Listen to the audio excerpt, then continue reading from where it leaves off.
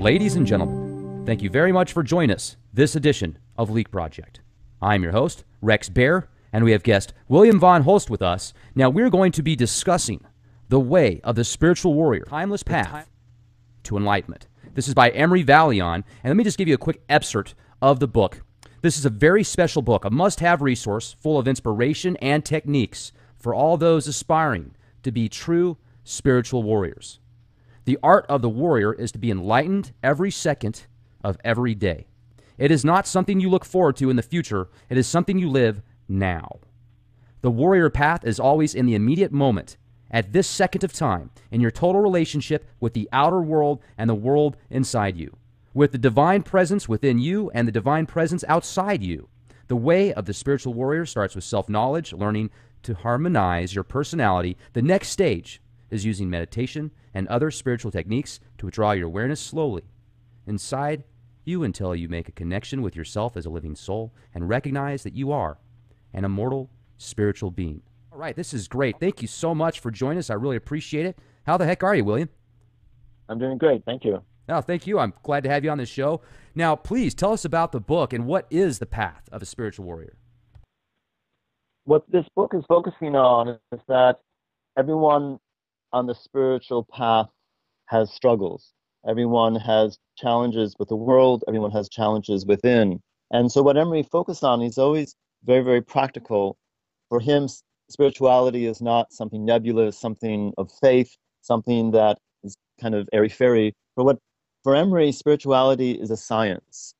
And I mean that in a very good sense, because what that means is that if you do certain things, if you understand certain things, you will have certain results.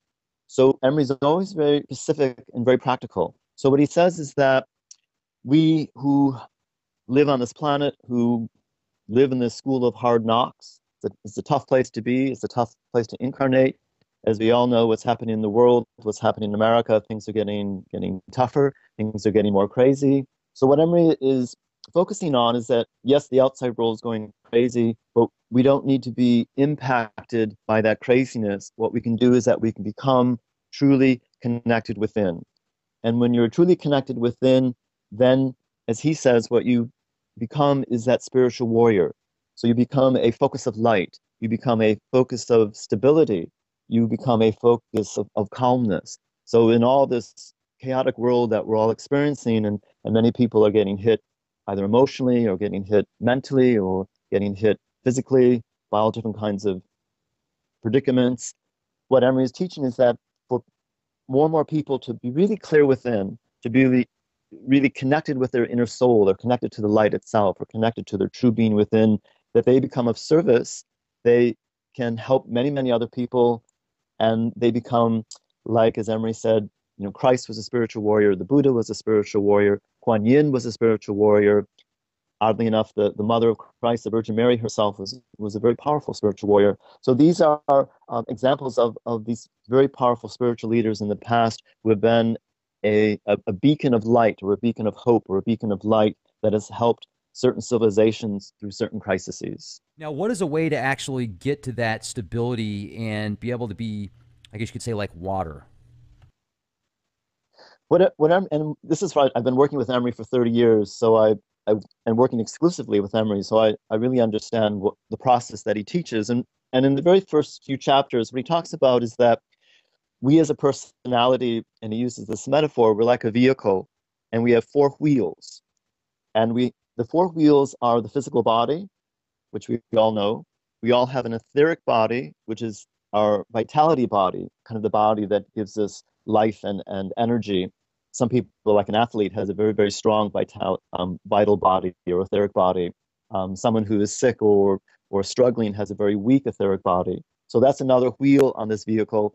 And there's two other wheels on this vehicle. There's an emotional body, your feminine, astral, all your emotions. Every time you dream, you're in your emotional body. And then there's also a mental body, and that's another wheel. So what he suggests in the beginning on the path is that you really become balanced, so that all of your four wheels are on the earth, are driving, if you have a car, you know what it means to have your axles and everything all balanced. So what he says is the first step is that you balance or that you have a well-balanced four wheels on your vehicle. And for a lot of people, that's not the case. For a lot of people, they may be too emotional, they may be too mental, they may be too focused on the physical plane, on their body. So they're not driving with those four tires on the road. They're kind of driving with perhaps two tires on the road and two tires up in the air. So it's hard to them for that vehicle to actually drive on the road.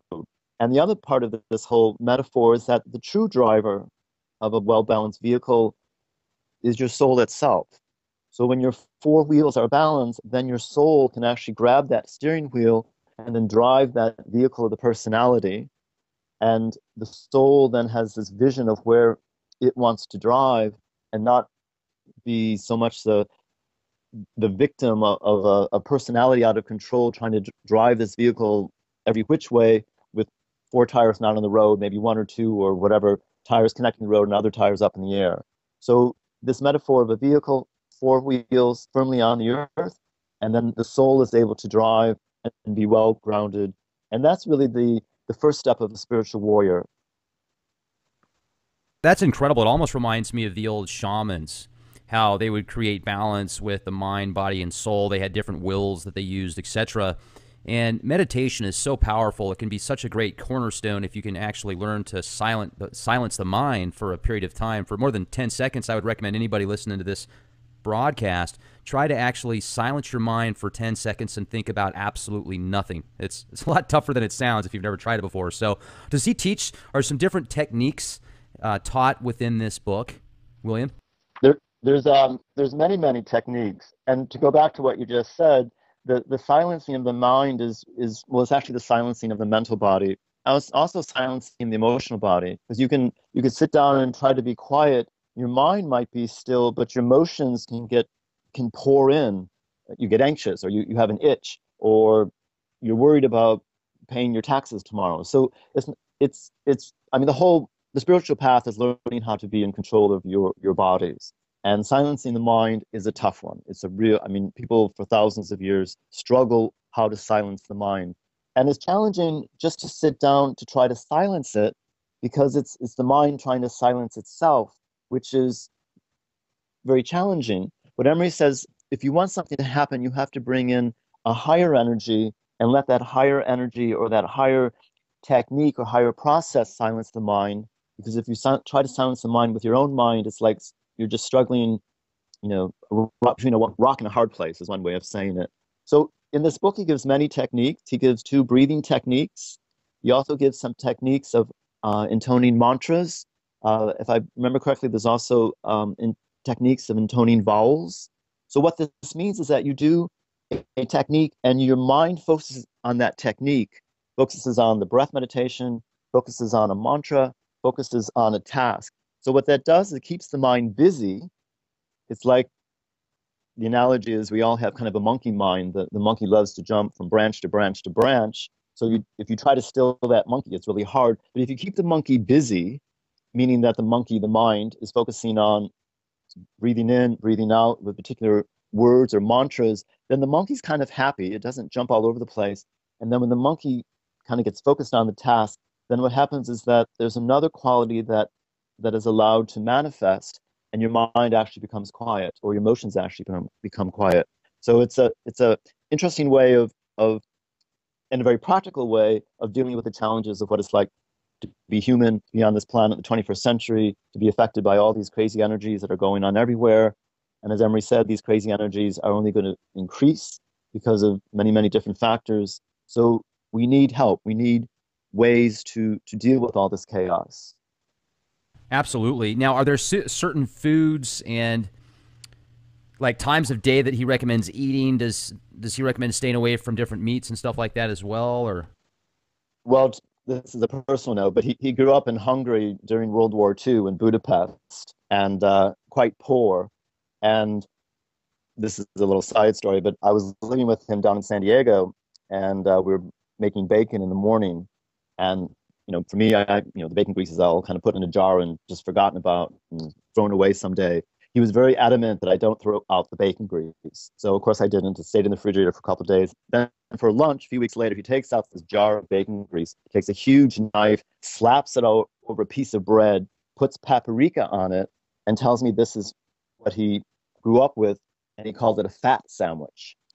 So for Imre, I know lots of people focus on all kinds of diets and has something to do with spirituality. For Imre, that's just it's not that important. What's really important is that you bring in higher energies, and when you bring in those higher energies, whatever you do in the physical plane is doesn't have that all importance. It's what you're bringing in is light. You're bringing in a vibration of a higher frequency, and that light itself, which is intelligence, or that higher frequency, which is also intelligence, that does the work. And what you eat is not so important. Hours of the day not so important. All the kind of people get very distracted with all kinds of things like that.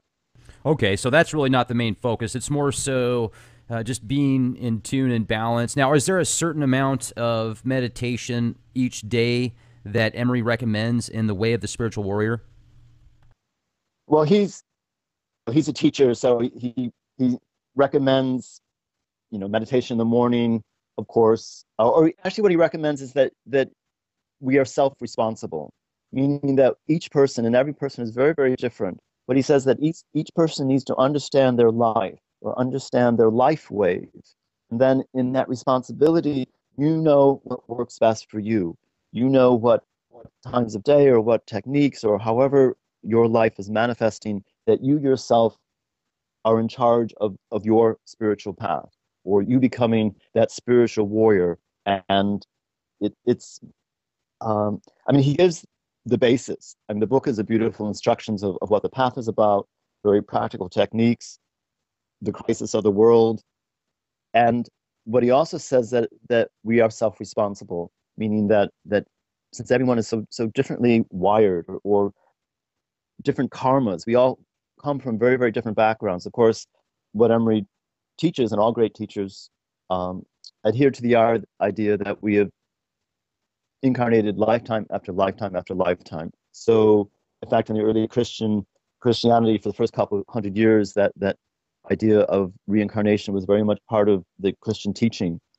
It got knocked out for religious reasons, or political reasons, I should say. But so what that means is that everyone has different backgrounds. Everyone has a different energy within. Some people are more Eastern. Some people are more Western. Some people have had different processes. So those are all still, that memory is still within you. It's actually within your astral body and your mental body.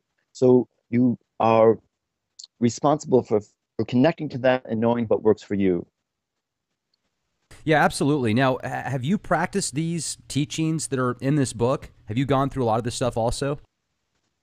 Yes. What has it done for you personally? What it's done for me is that it is, for the most part, and this is another part of Imre's teaching, which I really love.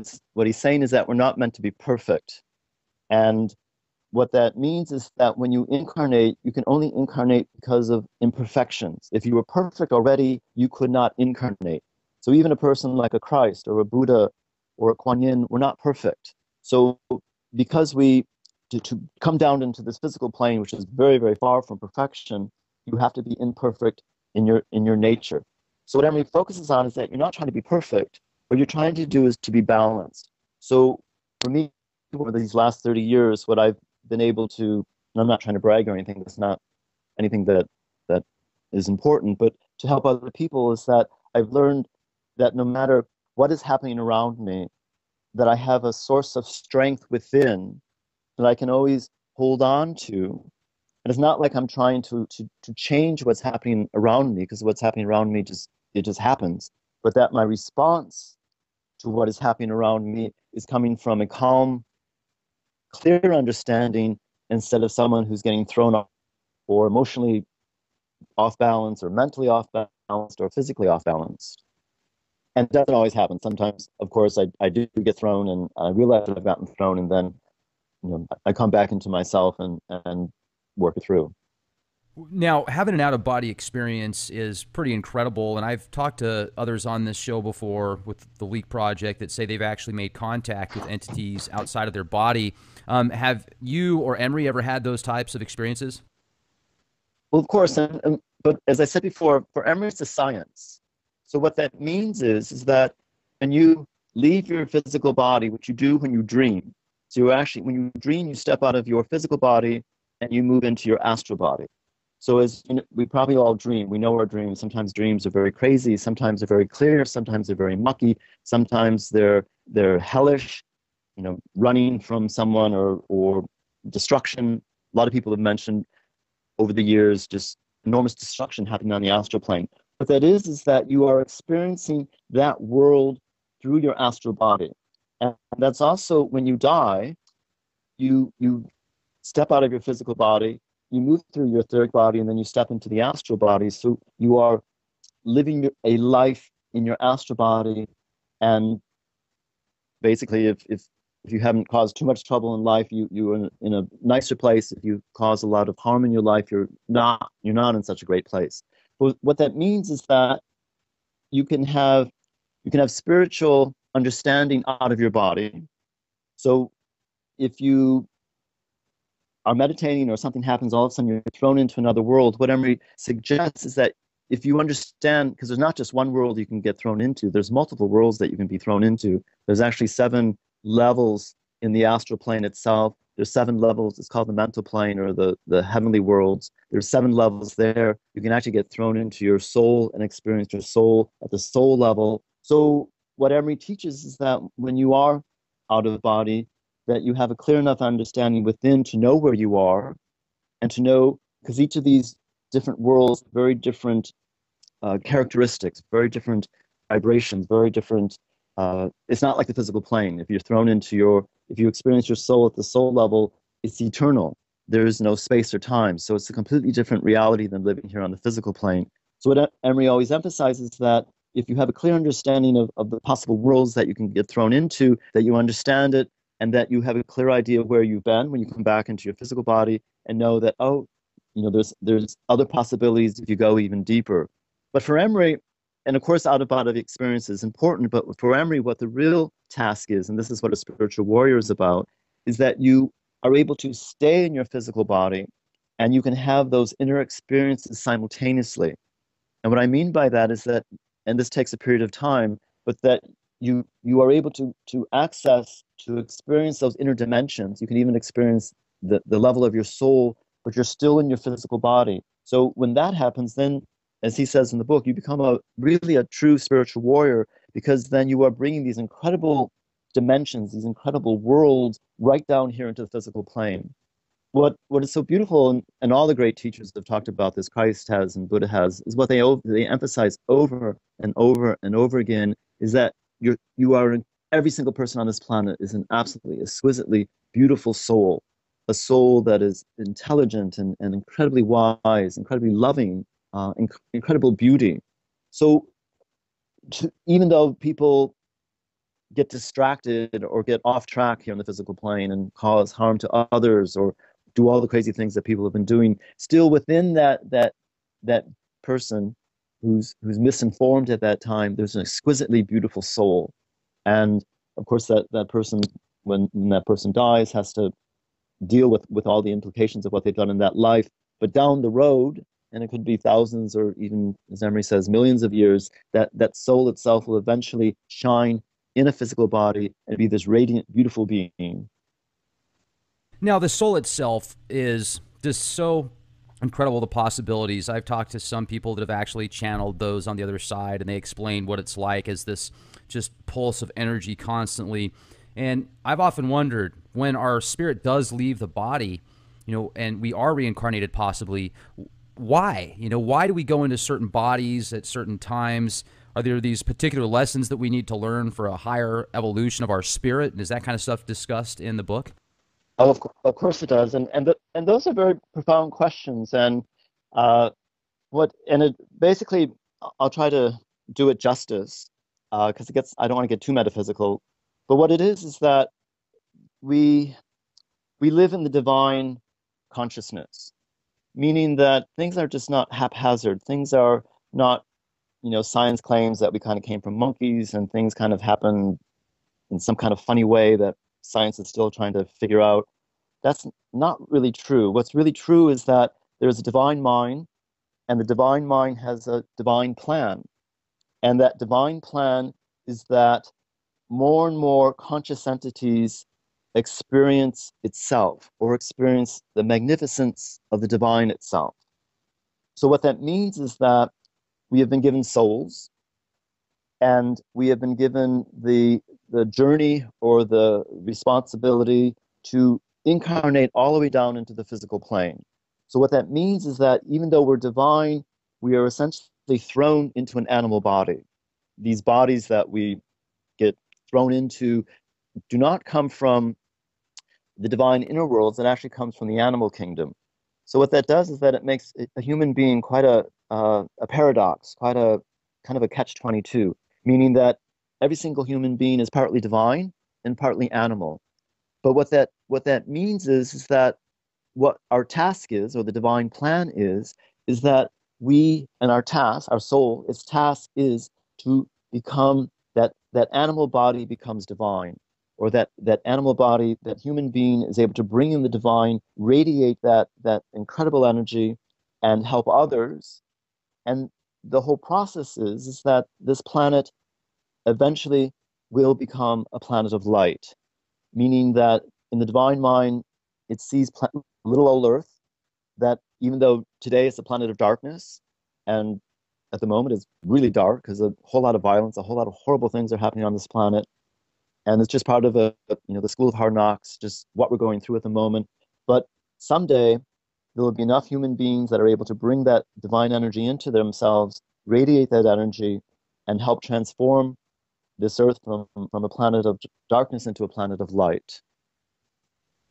I mean, certainly I've heard the theory before of this Earth is a very dense reality, and the other levels that people go to when they pass is oftentimes based on the karma here and their deeds for the, I guess, future life essence, essentially. So I don't know. I mean, it does make sense when you think about some of the quantum physics theories and how we're all connected at some level, yet we're also individuals. But that primordial level, we're connected at some point. So I wonder, with these different levels that you talk about, the 7 levels that you can bring in new, energy sources and information, how many different levels have you personally experienced? I've had multiple experiences at multiple levels, and they're worlds that are impossible to describe in words. They're very, very different than this physical plane. And what happens is that the further that you go in, the worlds, the dimensions, the energy becomes more and more challenging to describe in words because there's no English words for it. So even on the astral plane, I mean, sometimes it's difficult to describe a dream to somebody else. Or sometimes it's even difficult when you wake up and you're kind of struggling with a memory of what was going on, and you can remember certain things but not other things. So a simple example, we have 7 colors here on the physical plane, 7 basic colors that are part of the spectrum.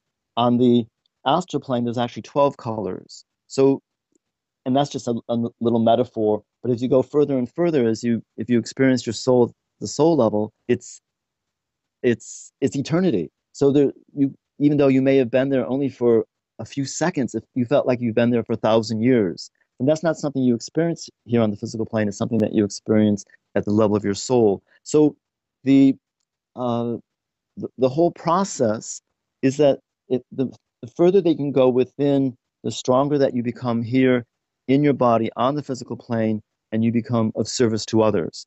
So even though there's 7 billion people running around the planet, Imre says that there's actually 3 billion who are on the inner levels waiting to come back.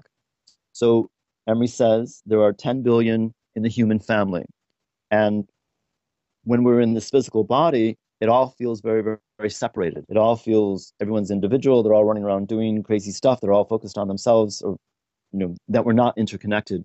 But the deeper that you go within, what you experience, and the soul is really the first step, is that you experience more and more unity. So essentially, the human family, the 10 billion souls are one. It is a single consciousness. So as you go further and further within, you experience more and more of that incredible unified consciousness of the whole human family. As Christ said, if something happens to my brother, it happens to me.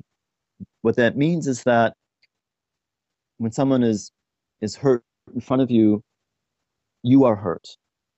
Meaning that we're all interconnected, meaning that we all, even though we may feel separated here in our bodies, in our minds and our emotions, on the inner levels, we are a single family, a single consciousness, and we have a single task. So when we become more when you become more and more connected to that, you realize we are a family. And of course, we all in our own personal little families, if something happens to a brother, a sister, a mother, or a father, it deeply affects you. And that's true on the inner levels for someone who's more and more connected within, is that anything that happens on the planet really deeply affects you because you are connected to everyone. Oh, that's great. Now, Imre Vallyon, that is just a really cool name, isn't it? I mean, wow. That's like a movie star name. And he's also put together some other works as well, right? Oh, he's written a huge 2,000-page, 4-volume set called The Heavens and Hells of the Mind. And it's just an incredible a whole history of spiritual traditions, a whole history of incredible techniques, and a book that could take a decade to get through because it's so dense. But there's other books as well. There's books. He's written 3 books that this was a few years back, talking about the crisis on the planet, the uh, horrible kind of Armageddon-like things that are possible. That even though it was written in 2009, 2010, it feels like as we go further in the future, it feels like those things are becoming more and more present. Meaning that what's happening on the planet is that there's a huge collision of energy. That there's actually a downpour of light that's coming from the inner levels, which is adding a lot of stress to us here on the physical plane. So what that means is that for some people, they are really able to utilize that downpour of light and really become conscious or really kind of wake up and like connect to things. But for other people, what this means is that they're not able to handle the energy, that this pressure is getting so intense, and they are, for whatever reason, it's too much for them. So unfortunately, we've had a whole lot of young men who have gone through incredible violence and have taken many, many lives with them. It's they are, unfortunately, that energy has been too much for them, and they haven't been able to hold it very well, and then they act out in these crazy ways. Now, Heavens and Hells of the Mind, that sounds like just fascinating material. I know that you said we could go on forever about that specific book because it's so dense, but maybe if you could give us a condensed version about it, or a good description on what the basic synopsis is of it. Well, I can begin in the beginning with that book, and what he does is that he gives in long chapters on each of the dimensions that are within you. So he focuses on the physical dimension. Then there's this long chapter on what it means to be in your etheric body. And as I said, it's a science for Imre. So what that means is that, like, if someone dies and they're really attached to the earth, or they're really attached to their home, or they're really attached to making money or relationships with other people, what happens is that of course, they're out of their physical body, but they're actually living in their etheric body. So what that means is that it's technically a ghost, because a ghost is someone who is kind of here in the physical plane, but kind of not here. But what that means is that essentially someone who has not made the proper transition from their etheric body into their astral body. Because once they move out of their etheric body, then they're in their astral body, and they're no longer here on the physical plane. So there are ghosts. There are people very attached to the physical plane. They die, but they don't go through the levels of death. For Imre, what he says is that there's 3 or 4 levels of death that each of us go through. And what it means is that you eliminate the body that you're presently existing in. So you've died in your physical body, you move into your etheric body, you eventually die in your etheric body, you move into your astral body.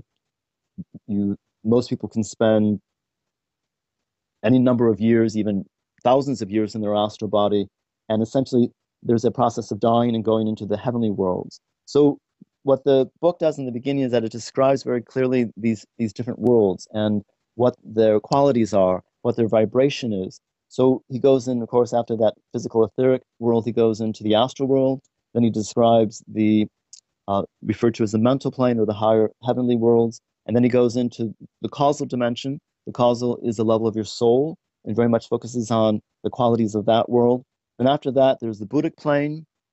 And after that is the nirvanic plane, and there's paranirvanic planes. And of course, for Imre, he's experienced each of these worlds incredibly. He knows these worlds inside out.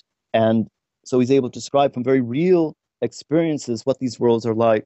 So if you do have some experience, perhaps out of body or perhaps still in your body, you can actually go to this book and look it up and you get a very clear idea. Oh, yes, I was in my causal body. I experienced my soul. Or yes, I was in the nirvanic plane, and it was a sheer field of light itself. Or I was in the Buddhic plane, which is referred to as the world of unity. So it's an incredible tool that can help your anyone's experience of what they've had, and to know how it relates to everything else. Yeah, now also being able to get to that level, I've heard of people that they can kind of activate their chakras, and like the Kundalini, they're able to activate that. I've heard multiple definitions on what it is. Does he talk about that at all, or what do you know about the Kundalini and the chakra system? Well, those are two very different subjects, and I'll focus on Dang Kundalini it. first. Well, you're asking good questions, but Emery's when he teaches, he's very thorough, and will spend a long time on a single subject just so it's really clear. So Kundalini is that fire that's within your base chakra. Now, that fire can be incredibly powerful and otherworldly kind of power. So if that's awakened, it's like it's awakening of the serpent or awakening of the snake. That if you're not prepared within, that can have incredible destructive energies for anyone. So for Emery, we don't focus on awakening the Kundalini. What we focus on is that we prepare ourselves so we are well balanced. So the wheels, as I said in the beginning of the interview, those four wheels are well balanced on the earth. And what we do, instead of awakening the Kundalini, what we do is we bring energy from above down. And for Emery, it's a much safer way of working with the spiritual energies, of working, because these energies are very, very powerful. If we woke up some energy, it could shatter us in a second. So, and fortunately, we have there are walls between the physical plane, the astral plane, and the mental plane, very thick walls. So you just kind of can't like go running around and mixing up energies. But for Emery, what the best way is to work slowly, not to rush, and to work by bringing energy down into your being. And if Kundalini awakes, then you are strong enough within to be able to hold that energy.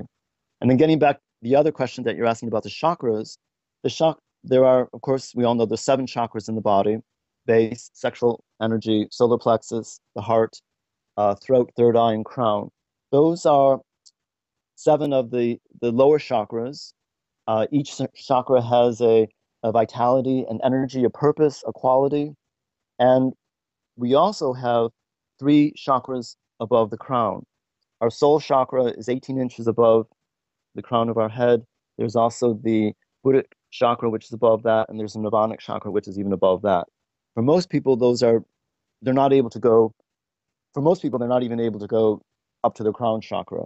For many people, we all, as personalities, exist in the lower 3 chakras. We have a base chakra, which is your fight or flight chakra. You have your sexual energy or your emotional energy, and you also have your solar plexus, which is your ego. So for most people, they really vibrate in those lower 3 chakras, which is fine. To be on this planet, you have to be in those chakras to have a job, to have relationships, to do all the things that we do on the physical plane.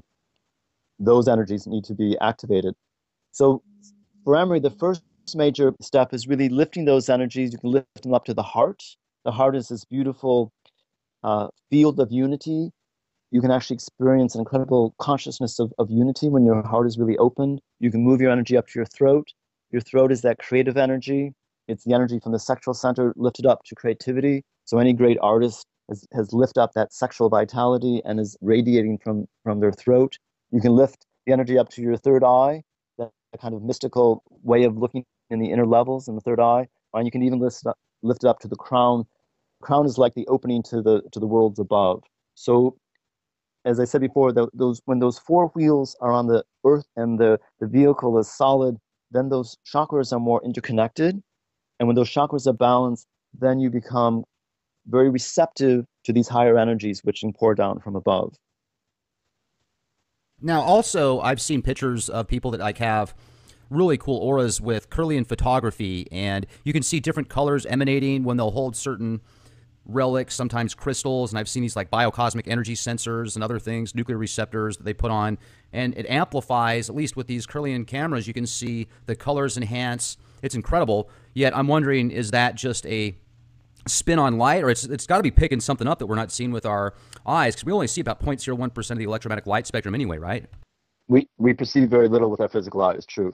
But in terms of, to answer your question about your aura, your aura is filled with incredible energies, incredible vitalities, incredible possibilities. So everyone's aura, and it changes constantly from moment to moment. Your aura is full of colors. Your aura is full of vibrations, and the vibrations can be, if you're angry, you're vibrating red hooks. If you're depressed, you're vibrating a kind of a dark mucky brown. If you are really coming from an open heart and Christ-like, you're radiating a beautiful soft pink. So what that means is that we all kind of vibrate with just this incredible dynamic, multidimensional energies, and that's beautiful. But what it also means is that, and this is kind of tricky, and I teach many classes, and I always try to help people understand this. And what I say is that we're living in a tank. And what that means is that all these vibrations, and it's not just the colors, but there's the mental vibrations. So we're actually surrounded in our mental body. So even though our kind of brain is like the center receiver of all that, there's a whole energy field around everyone that's this mental vibration, very, very strong mental vibration. So what this means is that because this aura is so full of itself, or so full of vibrations, it's like you are in a cocoon of a tank, a very solid iron tank, which means that you're unable to experience the divine realities which are all around you, meaning that we live in the divine itself. Here on the physical plane, you can experience the divine itself because it's immediately present, but because we're so engulfed in ourselves, or so engulfed in the tank, that we're not able to perceive this divine presence because we're enclosed in the stuff of our own aura.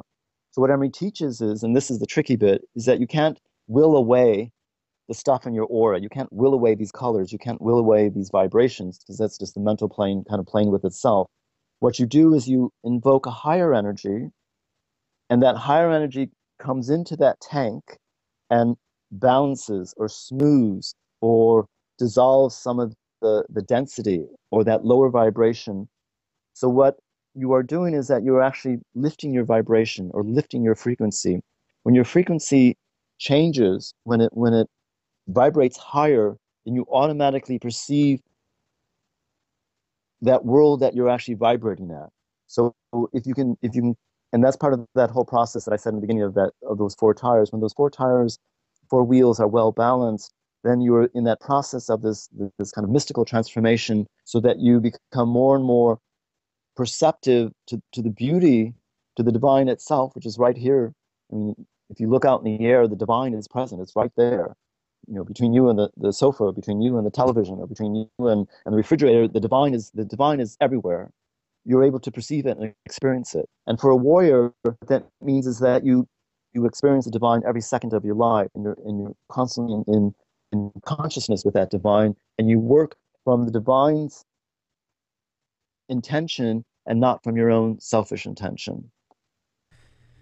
With that said, if somebody wanted to really just maybe dedicate 10 minutes a day, 20 minutes a day into focusing on being a spiritual warrior, if you were to give them just a few steps within that time frame, what would be the most important thing, in your opinion, to give them for advice?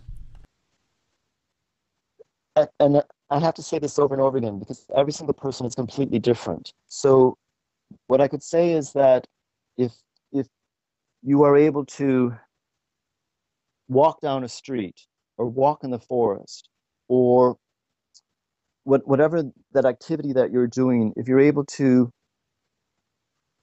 focus on what you're experiencing and not focus on what you're thinking about. So what I'm saying is that we all have this, we can all do it. It's just a matter, it's a very simple task. So you're not, because usually our mind is just going a mile a minute. We're walking down the street, and we're going, and we're not experiencing the world itself. So if you're able, even 10 minutes walking to work, just be aware of yourself walking, and observe what's around you. Observe the children in the street. Observe the business of the cars going by. Listen to the cars going by. Don't get involved about, oh, I hate the traffic, or I'll be late for work, or if you do, just recognize it and then go back to experience the world as it is. That's a very powerful technique, because what you're doing is you're beginning to utilize something deeper within than just you mentally commenting to yourself about what you're experiencing. When we have dreams sometimes and we wake up and we're like, wow, that felt so real. Some people that have read many of the ancient mysteries and texts that have been hidden for thousands of years, and kind of like the Nag Hammadi treatise is an example that was recently rediscovered in the mid 1900s or maybe early 1900s, but not a lot of people had access to it until now. There's a lot of different interpretations about spirituality, the archons, the creation of man in this form, in this vessel, etc. And I often wonder, when people do things here on Earth, how much of an effect does it have in the afterlife for that person? Oh, it's a great question, because it's not what you think. And this is what I love so much about Imre. What Imre says is that if you are walking after a rain shower, especially I grew up in Chicago, so I know this very, very much an experience. And on the All right, you there? Yeah, I'm here. Okay, that's odd. My internet was showing it was fine. It was showing that you were online, and I don't know. Must be those Skype gremlins. Oh, I know they're a little nasty sometimes. They sure are, man. So we were talking about kind of karma on the other side, and you said it's not what you think it is, and then we got disconnected. Okay, what that means is that, and this is, I find this so beautiful about Imre's teaching, is that the smallest act of kindness has an incredible impact on the divine mind. So when it rains out, there's worms on the sidewalk, they're suffocating because of too much water in the grass, but they'll die on the cement. You reach down, you pick up a little worm, and you put it back in the grass. The divine consciousness registers that. So the divine is incredibly, it knows everything. So when you die, you may think you've done great things because you've been a president of the United States, or you've been a CEO of some huge company, or made tons of money. The divine mind's not all that concerned about that, but the divine mind has registered your acts of love, your acts of helping others, your acts of self-sacrifice. I've often wondered that. I myself, if I see a little insect running across the sidewalk or something like that, or about ready to get fried or something, I'll look for ways to, okay, I'll pick this up, put it back in the grass and stuff, and I'm like, yeah, that's my good deed for the day. But you kind of bring up a good point. A lot of people feel that if there's some amazing salesperson, or like you said, a CEO of some company, that is just an incredible life path and they've done amazing things. And then I've thought before, well, what is so great about that, except for maybe the people that you took care of as a family? You provided for them, you gave them nice things, you helped them have a quality life. Maybe you helped others by offering food or supplies with people that didn't have it. Maybe there was an old lady across the street that couldn't mow the lawn, so you went and mowed the lawn for her, and didn't ask for anything, just wanted to be nice. But in reality, what is somebody's position at a corporate job that is basically pushing stuff that isn't real anyway? How does that affect your life path or your overall evolution of spirituality? I don't think it really does. Well, it depends on the person, because there definitely can be very powerful people that are also extremely generous, or extremely loving, or connected within. What happens, though, is that because, and this can be true of everybody, is that you get so distracted here on the physical plane, you get so pulled in 1,000 different directions simultaneously, that you're losing that interconnection. So when you're able to, and we all have our lives, we all have our karmas, we all have our families, we all have enormous responsibilities. And what Imre is emphasizing is that the path of spirituality now is different than what it's been for the last couple thousand years. The last couple thousand years, and this is that Piscean energy, the whole thing was that you withdrew. You went off into a cave, you went to a monastery, you focused on your own individual path. And that is a path of the old way. We're now entering into Aquarian age. So what the path now is something completely different. The path now is that you are truly in the world. You very much have a job, you very much have family, you very much have responsibilities, you're very much interacting with many, many people. Just the fact, communication is just skyrocketed in the very recent past with the internet, and so many incredible ways that we can be conscious of what's happening in any place on the planet simultaneously. So it's a very different world than back when 1,500 years ago or 1,800 years ago when, it took a week to get from one little town to another town. So the world's very different. And for Imre, we are with the times. We are moving with the times. We're in the 21st century. We are part of the world as it is today. But also within that incredible activity of the world today, we also can be connected within. We also can be, as I said before, the light is actually stepping down from these upper levels and stepping down. And at the moment, if I understand it all correctly from memory, it's actually in the astral plane itself and stepping into the physical plane. What he says, and this is some of these books I mentioned before, The New Heaven and the New Earth and Planetary Transformation, is that perhaps in our lifetime, we will actually look up in the sky and we will see huge colors or angelic beings or something very supernatural. And what that means is that that light itself is stepping down. It's in the astral plane at the moment, and it's just beginning to step into the physical plane. And we may witness that kind of burst into the physical plane of these divine energies. How long have you been meditating? Like if you were to look at how many years, 20 years, 30 years? I could say honestly that in high school, I had this driving force, and this was a while back. It was in the late 60s. The world was quite crazy in the late 60s. But I had this driving force that there was more out there that I was being taught in high school. I had a youth minister that I would spend all Friday afternoons with, and very theology and very intellectual, and it was great. But I still knew within that there was something I wasn't being taught. And I had a experience in 19. I fell off a mountain in Glacier National Park, almost died, and miraculously I was saved. I should have gone off a cliff and died, but for some reason I crashed, made a 90-degree turn. But when I came to consciousness, my whole being was just tingling with this incredible gratitude, because I knew I hadn't saved myself. I knew something had interfered. At that moment, I was thanking the sky, I was thanking the earth, I was thanking the ice itself, thanking something that had saved me, because I knew I hadn't done it myself. So, and those are for me, I was struggling to understand. And I had many teachers, and I would usually last for maybe 2 years or so, and then I'd always reach the end of their knowledge field. And then I was 34, I met Imre, and it was the first time in my life that I actually had met someone that I knew very, very quickly that there was no end to his knowledge field, that there was this unlimited possibility of understanding. And that was 30 years ago. And I'm still just scratching the surface of what Imre is about, or what his teaching is all about, what his understanding is all about, and what the purpose here on the planet and the crisis on the planet, and what we have to do to help Earth out of this crisis. It sounds to me like Imre's a real guru, almost. Guru is not a very popular term in the West. It has a lot of negative connotations, which is just the West kind of misunderstanding it. I'm not using it that way at all. I mean, I definitely think if somebody called me a guru, I'd be like, well, thank you. I mean, that's an absolute honor to be called that. But yeah, you're right. I guess the Western civilization doesn't look at it the way they should. What I like to refer to Imre as just a really powerful spiritual teacher. And there's always been, every so often, there comes along really beautiful teachers. And I feel very, very fortunate that I've met Imre in 1986 when I first met him.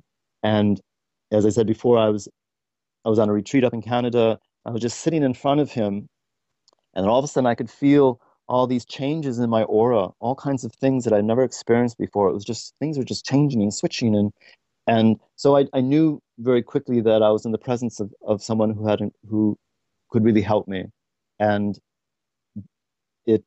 as I said, that was 30 years ago, and I'm still have a long way to go. I'm not always the best meditator. I mean, I do my best, but I get just distracted in the world like everybody else. So it's a challenge. Absolutely. And maybe just a couple more questions before we close out tonight, and certainly appreciate you coming on here at the Leak Project. I read a book several years ago, and it's the kind of book that you could read on a daily basis to really practice the exercises. It's called Initiation to Hermetics by Franz Barton. And Franz passed away, I think, in the 60s, and he was really, for his time, or for any time, way ahead and beyond mentally. And hermetics, for those that don't know what hermetics actually is, at least in this book, it's referred to as like mental exercises. And one of his biggest, I guess, one of the most important things that he discusses in order to practice hermetics is learn how to clear the mind, meditation, such as what's talked about in the way of the spiritual warrior. And if you can get to actually being able to clear the mind, if you can do that for long periods of time, then you get into other applications on how to project your thoughts into, like let's say there's a bird flying around, and you can literally get in tune with that bird's consciousness and see what it is seeing, feel what it is feeling. Have you ever been able to do anything like that? Does he talk about stuff like that, or is that kind of a different path? Well, no, Imre actually, what Imre talks about, and a lot of times what you have to be clear about is that different teachers have a different language. And what that means is that they understand a reality, but they have to put that reality into a particular language and a particular context. So for Imre, what he talks about, of course, focusing on the mind and clearing the mind, but what Imre talks about is consciousness. And what that means is that we have a consciousness before we're born. After we die, we still have this consciousness. And so what he teaches is how to connect to this consciousness. And what that means is that the way we really are meant to be on this planet, not like we are today, because everyone is kind of stuck we only experience a fraction of who we truly are. But what we are meant to be is really incredibly expanded consciousness, meaning that you can walk into a forest and you feel the whole forest simultaneously. You can experience, you may see a cloud thousands of feet ahead of you, on top of you, but your consciousness is so expanded you actually experience the cloud itself. You experience a bird flies by and you experience the energy of the bird itself. It's like your whole experience of this plane is very different than looking at through your physical eyes or looking at, mentally how you're reacting or commenting about what's happening in front of you, but that your consciousness is very expanded. And I remember I lived in San Francisco and I would go to the Golden Gate Park. And I remember this was a few years back, and I was walking every morning. I could do this as a meditation, just sort of walk through the park and experience the park. I remember there was a certain moment, it's all of a sudden I could feel myself I can't say it myself, but I could feel like the top of the tree. It's like my consciousness had expanded and I was experiencing the tree itself. And I started crying. I was just so overwhelmed by that experience. So what it taught me was that I was able to expand my awareness of what is present. And that's very much what Imre is teaching. That's very much what a warrior is. A true spiritual warrior is very conscious of many things simultaneously. That's pretty neat how you put that. Instead of just focusing on that one part of consciousness, you're kind of enveloping the whole thing. You're looking at everything, the clouds, the stars, the atmosphere, and bringing that all into the consciousness. So if you look at the whole quantum physics theory once again, we'll get into the science part of this. That makes sense. You just have to understand how to change or transfer your sense of vision to another location in this quantum suit makeup of the matrix that we all live in. It's incredible. And I certainly appreciate the information you brought to the table with us, William. Now, is there anything that I might have missed or that you'd like to share with our listeners here at the Leak Project before we close out tonight? And before you do, I would strongly recommend our listeners go to soundinglight.com if you'd like to have access to the way of the spiritual warrior. There's also a whole bunch of other books on similar topics as well as different genres on there. So I'd recommend checking that out, soundinglight.com. One little thing, and that is, I know the world's going crazy. I know just turning on the news in the evening for some people, is overwhelming and it's too much for them. And that is how it's meant to be. That's the moment that we are experiencing, and it will increase. It's not going to diminish for many reasons. There's enormous energies coming to the planet, so there's enormous change happening on the planet. And if you're able to know that that's part of the process, that there's also a good side to that, and that good side, or that beautiful side, is that the light itself is really here into the physical plane, and it can really burst into your life and really help you see clearly, help you really become conscious within, help you really understand the next step in your development. And that first step, however small it could be, can be incredibly powerful and can really help the planet down the road. Well, right on. I really appreciate you coming on here with us, William. Hopefully we'll have an opportunity to speak with you again sometime. You have a fantastic day. Folks, I would recommend going to leakproject.com. If you become a contributing member on Leak Project, you'll get access to exclusive content. Sometimes we have 3 or 4 shows updated daily. Also, if you just want to get access to the podcast, if you go to youtube.com/clandestine Time Lord, you'll have access to the latest podcast absolutely free. Have a wonderful day, everybody, and be the change you want to see. This is Rex Bear. Talk to you soon.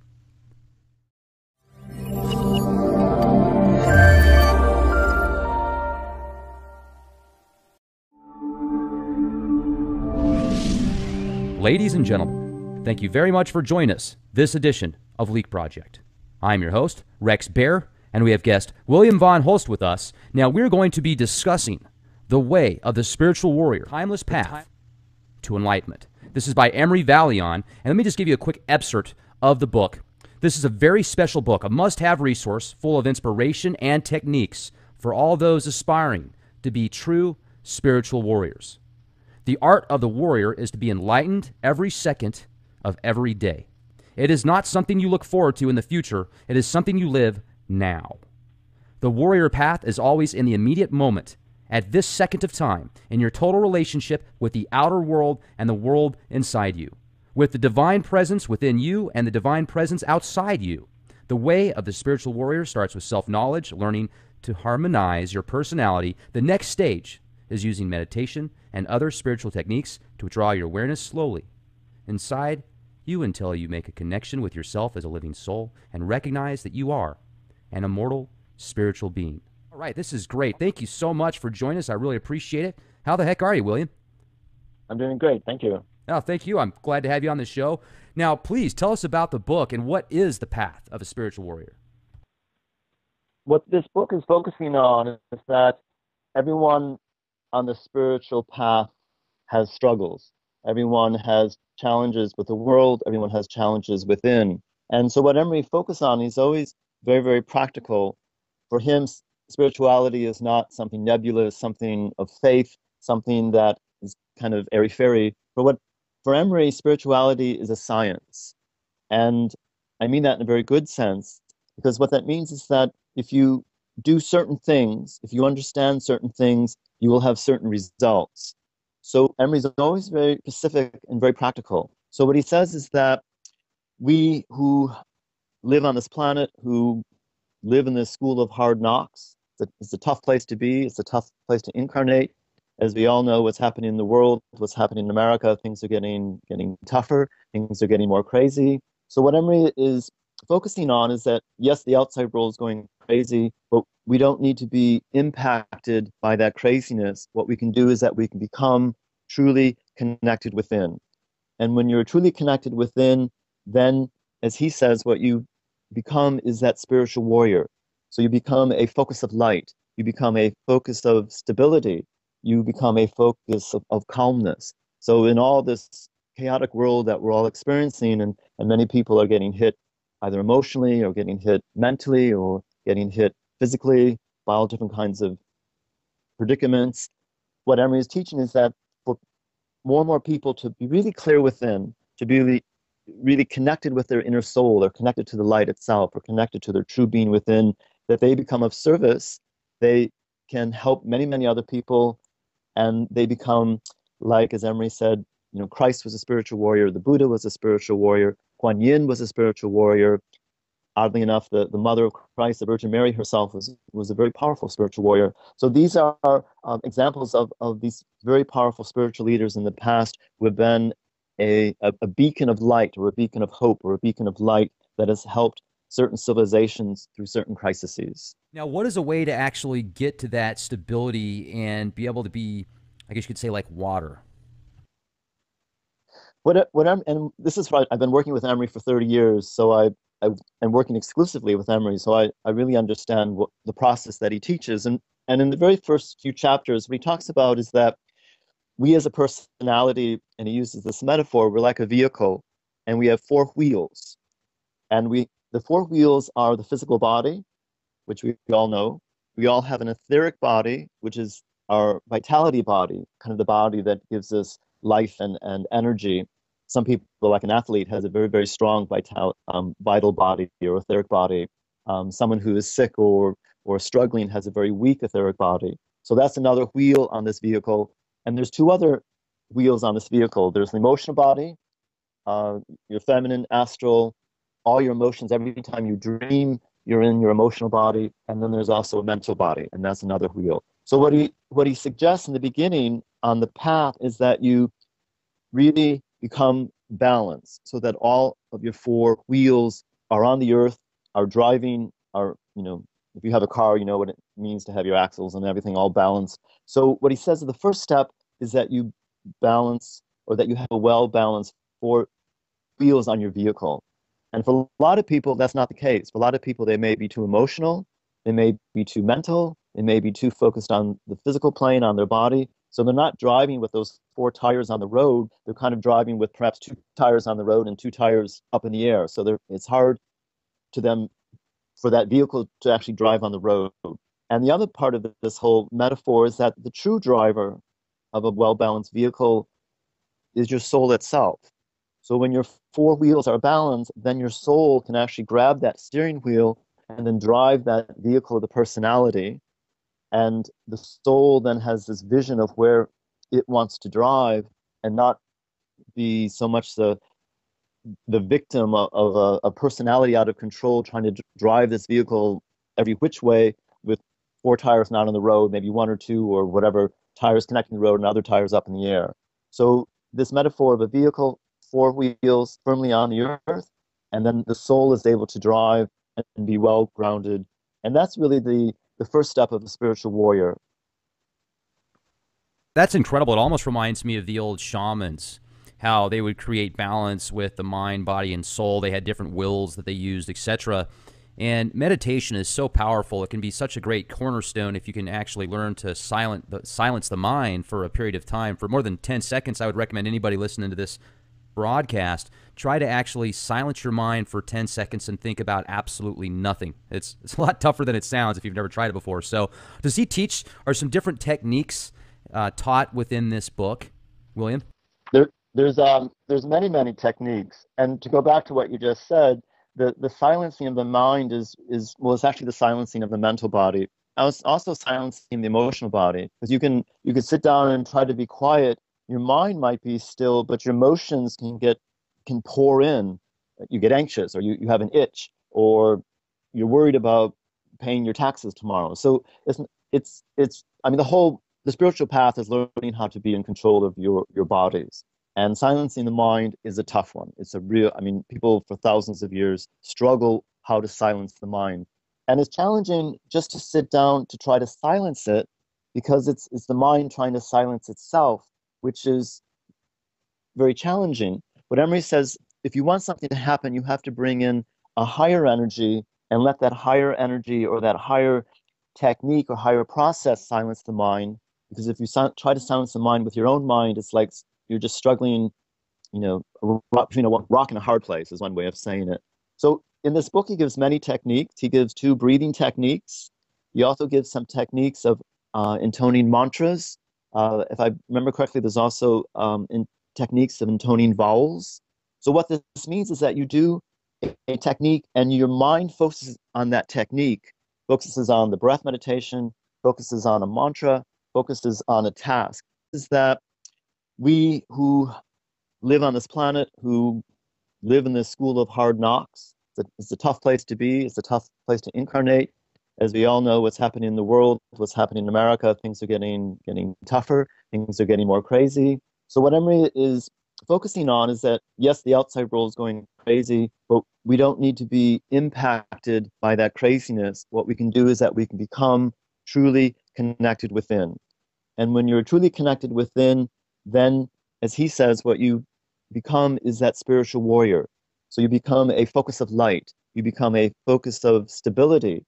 You become a focus of calmness. So in all this chaotic world that we're all experiencing, and many people are getting hit either emotionally or getting hit mentally or getting hit physically by all different kinds of predicaments, what Imre is teaching is that for more and more people to be really clear within, to be really really connected with their inner soul, they're connected to the light itself, or connected to their true being within, that they become of service, they can help many, many other people, and they become, like as Imre said, Christ was a spiritual warrior, the Buddha was a spiritual warrior, Kuan Yin was a spiritual warrior.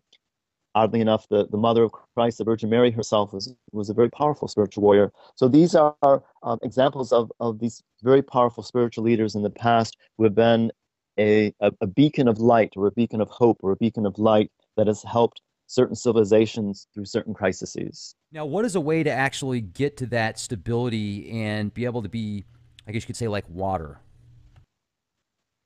And this is right, I've been working with Imre for 30 years, so I'm working exclusively with Imre, so I really understand the process that he teaches. And in the very first few chapters, what he talks about is that we as a personality, and he uses this metaphor, we're like a vehicle, and we have four wheels.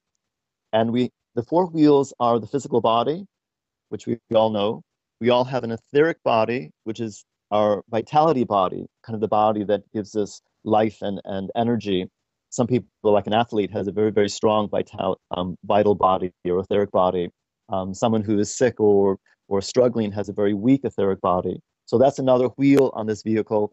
And there's two other wheels on this vehicle. There's an emotional body, your feminine, astral, all your emotions. Every time you dream, you're in your emotional body. And then there's also a mental body, and that's another wheel. So what he suggests in the beginning on the path is that you really become balanced, so that all of your four wheels are on the earth, are driving, if you have a car, you know what it means to have your axles and everything all balanced. So what he says is the first step is that you balance, or that you have a well-balanced four wheels on your vehicle. And for a lot of people, that's not the case. For a lot of people, they may be too emotional, they may be too mental, they may be too focused on the physical plane, on their body. So they're not driving with those four tires on the road. They're kind of driving with perhaps two tires on the road and two tires up in the air. So it's hard to them for that vehicle to actually drive on the road. And the other part of this whole metaphor is that the true driver of a well-balanced vehicle is your soul itself. So when your four wheels are balanced, then your soul can actually grab that steering wheel and then drive that vehicle of the personality. And the soul then has this vision of where it wants to drive, and not be so much the victim of a personality out of control trying to drive this vehicle every which way with four tires not on the road, maybe one or two or whatever, tires connecting the road and other tires up in the air. So this metaphor of a vehicle, four wheels firmly on the earth, and then the soul is able to drive and be well. Meditation focuses on a mantra, focuses on a task. So what that does is it keeps the mind busy. It's like, the analogy is we all have kind of a monkey mind. The monkey loves to jump from branch to branch to branch. So if you try to still that monkey, it's really hard. But if you keep the monkey busy, meaning that the monkey, the mind, is focusing on breathing in, breathing out with particular words or mantras, then the monkey's kind of happy. It doesn't jump all over the place. And then when the monkey kind of gets focused on the task, then what happens is that there's another quality that is allowed to manifest, and your mind actually becomes quiet, or your emotions actually become quiet. So it's a interesting way of in a very practical way of dealing with the challenges of what it's like to be human, to be on this planet in the 21st century, to be affected by all these crazy energies that are going on everywhere. And as Imre said, these crazy energies are only going to increase because of many, many different factors. So we need help. We need ways to deal with all this chaos. Absolutely. Now, are there certain foods and like times of day that he recommends eating? Does he recommend staying away from different meats and stuff like that as well? Or well, this is a personal note, but he grew up in Hungary during World War II in Budapest, and quite poor. And this is a little side story, but I was living with him down in San Diego, and we were making bacon in the morning. And for me, the bacon grease is all kind of put in a jar and just forgotten about and thrown away someday. He was very adamant that I don't throw out the bacon grease. So of course I didn't. It stayed in the refrigerator for a couple of days. Then for lunch, a few weeks later, he takes out this jar of bacon grease, takes a huge knife, slaps it out over a piece of bread, puts paprika on it, and tells me this is what he grew up with, and he called it a fat sandwich. So for Imre, I know lots of people focus on all kinds of diets and has something to do with spirituality. For Imre, that's... Ladies and gentlemen, thank you very much for joining us this edition of Leak Project. I'm your host, Rex Bear, and we have guest William Von Holst with us. Now we're going to be discussing the way of the spiritual warrior, timeless path to enlightenment. This is by Imre Vallyon, and let me just give you a quick excerpt of the book. This is a very special book, a must-have resource full of inspiration and techniques for all those aspiring to be true spiritual warriors. The art of the warrior is to be enlightened every second of every day. It is not something you look forward to in the future. It is something you live now. The warrior path is always in the immediate moment, at this second of time, in your total relationship with the outer world and the world inside you, with the divine presence within you and the divine presence outside you. The way of the spiritual warrior starts with self-knowledge, learning to harmonize your personality. The next stage is using meditation and other spiritual techniques to withdraw your awareness slowly inside you until you make a connection with yourself as a living soul and recognize that you are an immortal spiritual being. All right, this is great. Thank you so much for joining us. I really appreciate it. How the heck are you, William? I'm doing great. Thank you. Oh, thank you. I'm glad to have you on this show. Now, please tell us about the book and what is the path of a spiritual warrior? What this book is focusing on is that everyone on the spiritual path has struggles. Everyone has challenges with the world. Everyone has challenges within. And so what Imre focused on, he's always very, very practical. For him, spirituality is not something nebulous, something of faith, something that is kind of airy-fairy. For Imre, spirituality is a science. And I mean that in a very good sense, because what that means is that if you do certain things, if you understand certain things, you will have certain results. So Imre is always very specific and very practical. So what he says is grounded, and that's really the first step of a spiritual warrior. That's incredible. It almost reminds me of the old shamans, how they would create balance with the mind, body, and soul. They had different wills that they used, etc. And meditation is so powerful. It can be such a great cornerstone if you can actually learn to silence the mind for a period of time. For more than 10 seconds, I would recommend anybody listening to this broadcast, try to actually silence your mind for 10 seconds and think about absolutely nothing. It's a lot tougher than it sounds if you've never tried it before. So does he teach, are some different techniques taught within this book, William? There's many techniques. And to go back to what you just said, the silencing of the mind is actually the silencing of the mental body. Also silencing the emotional body, because you can sit down and try to be quiet. Your mind might be still, but your emotions can pour in. You get anxious, or you have an itch, or you're worried about paying your taxes tomorrow. So I mean, the spiritual path is learning how to be in control of your bodies. And silencing the mind is a tough one. It's people for thousands of years struggle how to silence the mind. And it's challenging just to sit down to try to silence it, because it's the mind trying to silence itself, which is very challenging. But Imre says, if you want something to happen, you have to bring in a higher energy and let that higher energy or that higher technique or higher process silence the mind. Because if you try to silence the mind with your own mind, it's like you're just struggling, between a rock and a hard place is one way of saying it. So in this book, he gives many techniques. He gives 2 breathing techniques. He also gives some techniques of intoning mantras. If I remember correctly, there's also techniques of intoning vowels. So what this means is that you do a technique and your mind focuses on that technique, focuses on the breath.